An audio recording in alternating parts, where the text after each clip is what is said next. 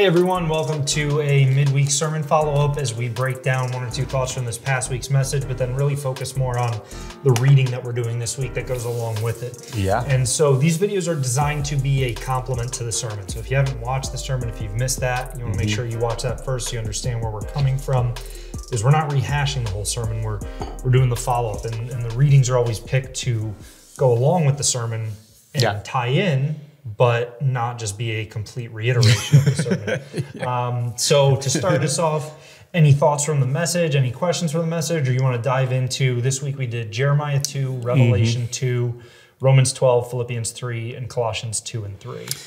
And I think we're pretty much good to dive in. Again, like a lot of what we're going to talk about, like to understand it in its full context, watch the sermon if you haven't watched the sermon. I think we're good to just dive in if you want to do maybe the first two, because you had some good thoughts when we were talking about it the other day.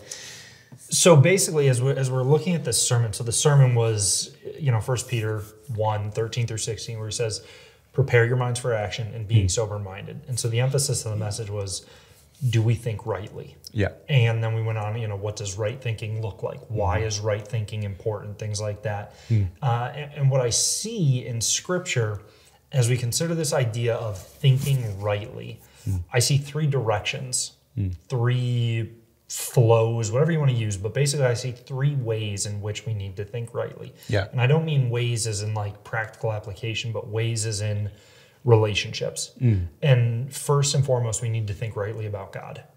If we are not thinking rightly about God, if I'm not thinking rightly about God, I'm not going to think rightly about my relationship with you. I'm not going to think rightly about my relationship with my boss. I'm not going to think rightly about my relationship with unbelievers.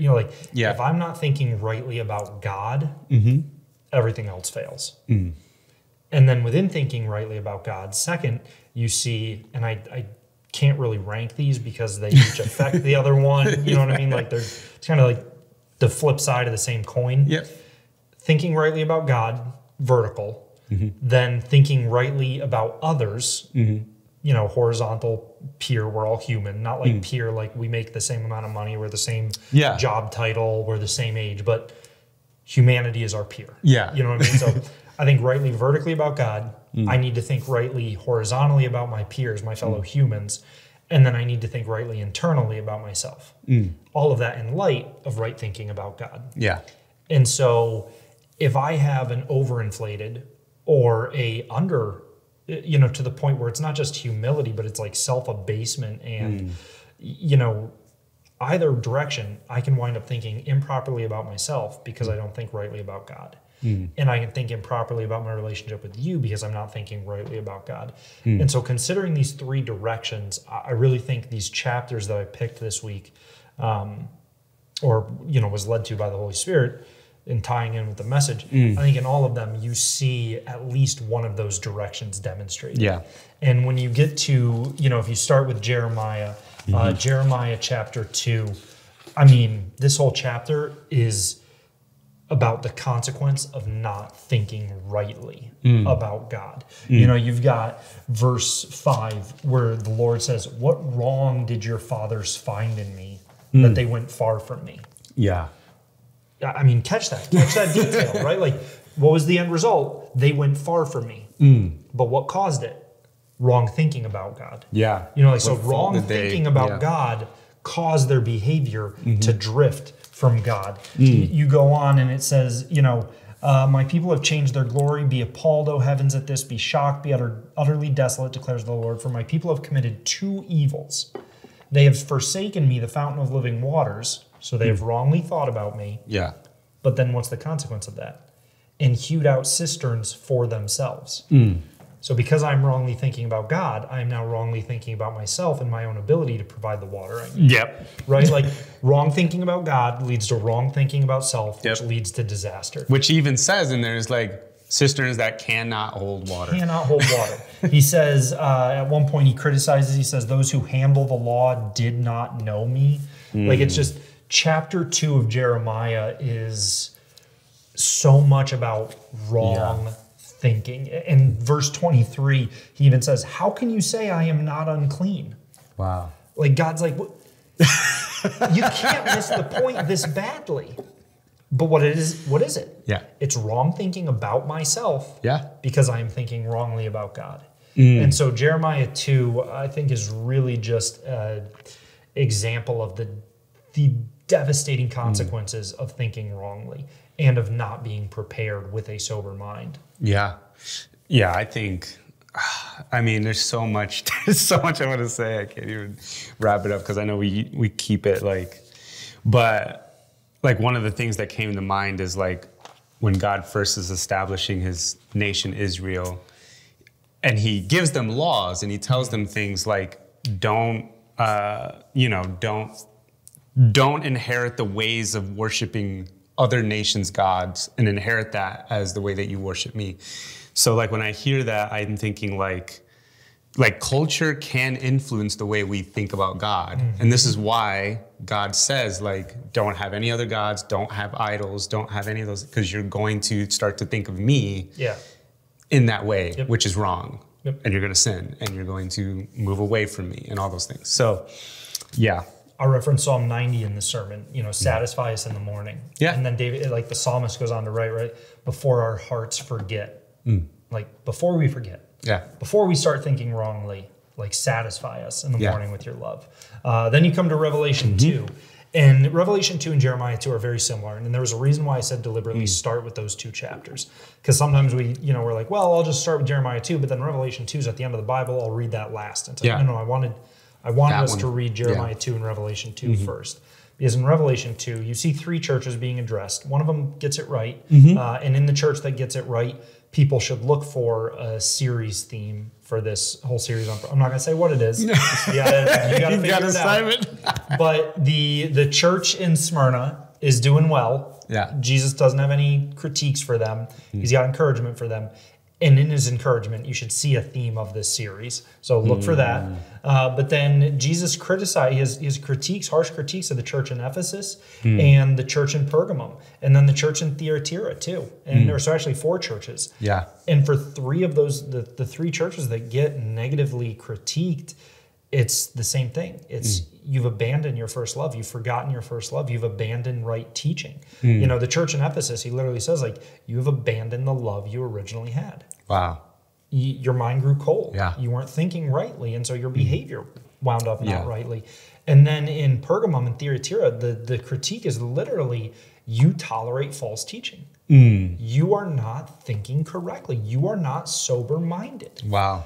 I mean, that's the critique of God's people from the start. And so it's awfully arrogant of ourselves to say, well, if the Old Testament Israel didn't get it right and the New Testament churches didn't get it right, I'm the first generation that got it right. You know what I mean? Like, no, we have to be constantly vigilant that we're thinking rightly. And I think these 2 chapters really demonstrate their devastating consequences when we don't.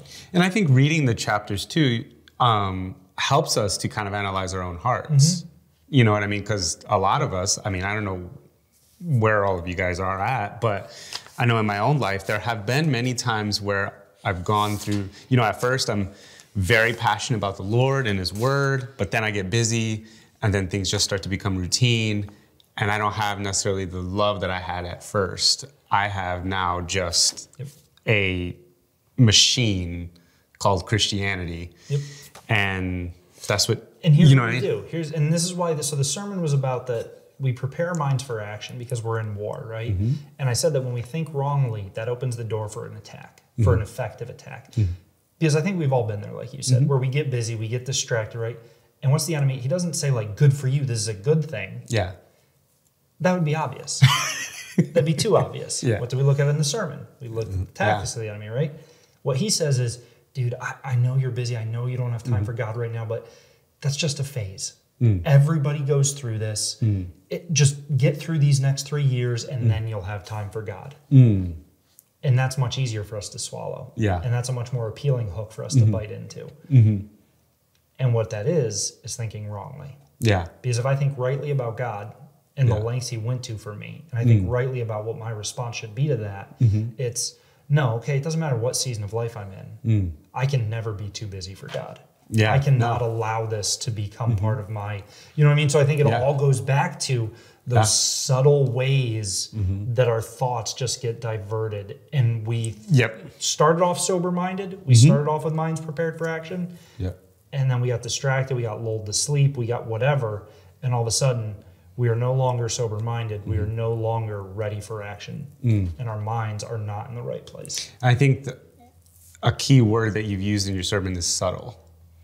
It's almost, I mean, you don't really honestly know. When you train yourself to actually be aware, you can actually notice when, oh, I am not thinking rightly about this, or, oh, I'm noticing that this thing is causing me to not view God correctly. It just flies way under the radar. And it isn't until a week later, 2 weeks later, a month later that you're like, why am I like struggling so much? And the whole reason was, well, something caused me to think wrongly about God, then about other people, and then about me, and then just like you were saying, the whole chain of events, which I think leads us into your next one of Romans. Romans 12, I honestly don't have much to say on this one. I mean, it's pretty clear. It's so straightforward. It's so clear. Romans 12 starts off with like renewal of your mind, which is directly tied to presenting yourself as a sacrifice to God. So Romans 12 starts off with, this is how you think rightly about the Lord. And then the whole rest of Romans 12 is, and so in light of that, here's how you think rightly about yourself. It says literally like, do not think more highly of yourself than you ought to. But think with sober judgment. Like Romans 12, I don't have a whole lot to add to it because I think it is one of the most biblically obvious discussions of right thinking in all three directions. To God, to myself, to others. Romans 12. So I do have a question about Romans 12. It says, therefore, just in case you guys don't know what it is, therefore I urge you, brothers and sisters, in view of God's mercy, offer your bodies living sacrifices, holy and pleasing to God. This is your true and proper worship. Verse 2, do not conform to the pattern of this world, but be transformed by the renewing of your mind. Then you will be able to test and approve what God's will is. So what is renewal of your mind? Is it only right thinking about something? Because I can think rightly about something and still not have a changed life. But I would argue that's not right thinking. You think so? Would you say, okay, I'm going to use an extreme example. But just to make my point, like I'm not trying I'm not trying to offend anyone or anything, but I am just an example. I am in horrific physical shape. Because I eat nothing but 20 Big Macs a day, right? Like that's all I eat, 20 Big Macs, and I drink 4 gallons of Coke a day. That's my diet. Doctor says, dude, this is going to kill you. You have to change your behavior. And I'm like, yeah, I know. I recognize this. I think rightly about this. I know that proper nutrition will help prolong my life and turn things around. But I'm just not willing to do that. Well, then do I really think rightly about it? You know what I mean? Like, so I think if there's not transformational behavior, if there's not a pursuit of it, then we've bought the lie of the devil. That we are thinking rightly because we think rightly. And so that was part of the message, right? Was like thinking rightly should lead to a readiness for action. So I can't claim that I think rightly if I'm not ready for the action. And when the action presents itself, if I'm unprepared and I'm unwilling to engage in it. That'd be like a student saying, I know math. And then when you give them the actual test, they fail. Well, then you don't really know it. You know what I mean? Like, if you can't apply it and you're not applying it, then do you really know it? And especially when you're talking about our response to an eternal God. Is if I rightly think about God, I will cast aside all my pursuits to pursue him. And that's the reason why I was asking, because I think it's easy to read that verse and be like, okay, a renewed mind, I will have transformed behavior. So if I'm thinking rightly about something, I will automatically have a transformed life. Well, I could look at my life and be like, man, I'm still struggling with this, and this, but I understand that it's wrong and I understand what God says about it. I'm understanding it rightly. Well, where's the disconnect? So you know what I'm saying? So like, is it a renewed mind? And you know what I mean? So like, well, I would say, but he doesn't say What's he say? He says, be transformed by the renewal. It's an ongoing. Exactly. It's not a one-time thing. That's what I was trying to get at. Okay, I see where that's what I was, because I think temptation is look at this and be like, I haven't had that one moment transformation deliverance thing. Or I converted. Yeah. That was my mind was renewed. I was converted. Now I'm done. Yeah. And so, no, this is a renewal. This is and that goes back to some of the other passages we talk about, right, where Paul says, I don't consider I've made it my own.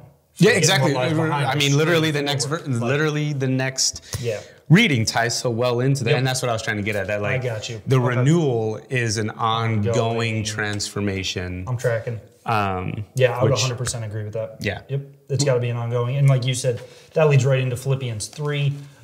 Beautiful passage talking about, verses that we've shared numerous times, that do not consider I've already made it my own, but I press on to the goal, the prize of the upward call. But then even earlier at the start of Philippians, right?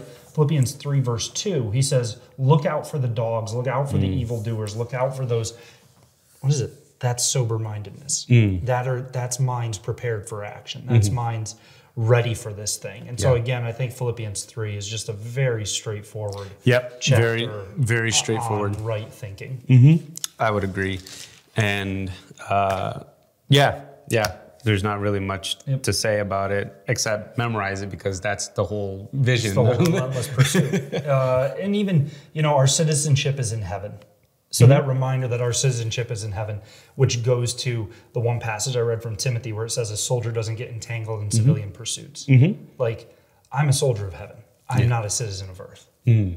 So my heavenly nature, like the heavenly aspect of who I am, should prevent me from getting entangled in earthly things. Not ignorant of earthly things, not unaware. We're called to be aware. We're called to pay attention. We're called to be alert. And called to be engaged. We're called to be engaged. We're called to mourn with those who mourn. So I should be aware of the earthly things going on around me. They should not dictate my behavior. And they should not entangle me. They should not entangle me. They should not determine my spirit. They should not determine my outlook, my perspective. And I think that's the key word there, is that entanglement. Not just awareness of. That goes back to sober-mindedness. Be in control of your thoughts, not letting external situations dictate your thoughts. Then you have Colossians 2 and 3. Man, great chapters. Not a ton to add or unpack, because I think it is pretty straightforward. Like Colossians 2:8, see to it that no one takes you captive by philosophy and empty deceit. Right? Like captive by philosophy. If you're not mentally prepared, you're going to lose the fight. Colossians 3:2, set your mind on things that are above, not on things that are on earth. And then it goes on in Colossians 3 to talk about what old passions look like and things not to get entangled in. And so again, I think it all comes back to that determination. What is my mind determined by? What are my thoughts determined by? When action comes, am I ready for it because I've prepared myself mentally? Or am I caught unaware because I'm in blissful ignorance and I'm neglecting my responsibility as a soldier of heaven? I think it's good. I mean, you pretty much answered the question in the Philippians 1. But he says, set your heart on minds above, set your heart on things above, not minds above, and set your mind on things above in Colossians 3, which isn't an ignorance to the things below. And it's not a disengagement to things below.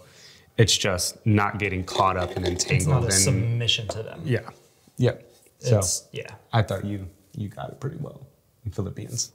Very helpful, very good. I thought they all flowed well together, and I thought it just continued to, we started off with Jeremiah 2 and Revelation 2. Here are the negative consequences of not doing this. And then in these New Testament writings, you see more of just continued details and continued warnings, encouragements, exhortations, things like that. But really, the most important thing we can do is think rightly about God. And out of that right thinking about God, there should flow right thinking about ourselves, a response to Him, and our relationship with others. Absolutely. And it'll be organic. Because it's being led by the Holy Spirit. Starts with God. All right, everyone. Thanks so much for joining us. If you have any thoughts, we'd love to hear from you. Otherwise, we will see you Sunday. See you then. Hey everyone, Pastor Sam here. Thanks for joining us for another midweek Bible study video. If you didn't see the sermon that we were talking about, you can find it here. Or if you're interested in more of these midweek Bible study videos and thoughts as Pastor Mario and I break things down, you can find that here as well. Make sure you like and subscribe to the channel to stay up to date on all our content. Thanks for joining us.